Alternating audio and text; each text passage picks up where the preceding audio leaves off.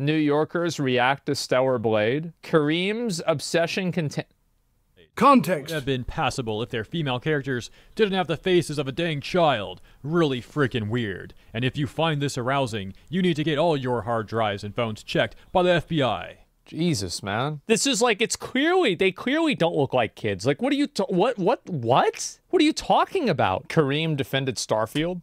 Oh, oh no! Oh no! I think it's just men that's never touched a woman in their life not knowing what the f they look like. And so they're like, this is what women in my video games always looked like. Stellar Blade! She looks 14. Yeah. She definitely is beautiful. How old do you think she is? 23? Yeah, like 20, Early 20s, yeah. definitely, yeah. She's 32.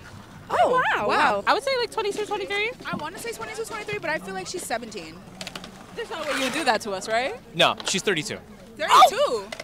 I'm going to show you now a character that is based off of her to look like her in a video game. Editor's note, the actual controversy stemmed from people arguing about the unrealistic body standards of the game Stellar Blade. So devs released proof showing how the protagonist game model was created from a body scan of an actual South Korean model.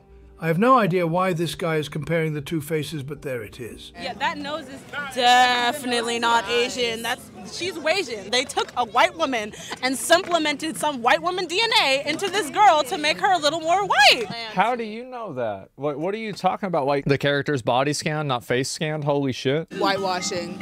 Netflixing. I think it's just men that's never touched a woman in their life not knowing what the f they look like. And so they're like, this is what women in my video games always looked like. So why are we changing it? It's like, because it's not real, bro. Bro, he's actually watching the stream. Kareem, bro, like, Kareem, you have to, it's so awesome. You need to stop, man. Like, it's time for you to stop. Please, please stop.